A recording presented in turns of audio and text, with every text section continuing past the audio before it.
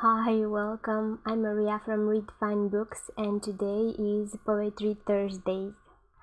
I'm starting this series because I haven't read poetry in a long time. The last time I read some poems is back in high school, and I haven't read any poems in English. All my favorite poets are Romanian so far, and I'll share some of them with you. Today I'll share my favorite poem in high school and my favorite poet, but in the next episodes I'll dive into some English classics because I'm really curious about them, and I found a course on them on Coursera, so I'll be sharing what I'll learn there as well. I find that to read poetry you must really pay attention and be in the right frame of mind to let it really move you. I've only recently started again reading poetry, and I like it a whole lot more than I've expected to.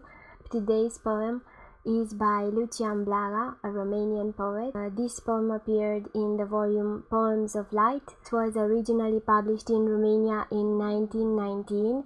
I'll put the link in the description if ever you're interested in reading some more Romanian poetry. Of course, translating poem is very complicated. This poem really sounds 10 times better in Romanian. The translation is quite accurate, though there is something that is lost in translation. I do prefer reading poetry in its original language.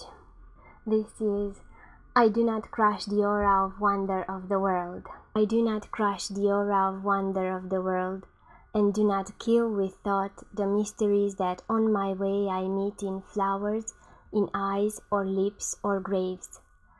The light of others strangles that enchantment hidden in the depths of darkness, but I, with my light, feed the world's mystery, and like the moon with its white rays does not diminish but trembling magnifies the night's secret, I too bejewel the dark horizon with long tremors of holy mystery, and all that is unknown becomes unknowns under my eyes, because I love the flowers and eyes and lips and graves.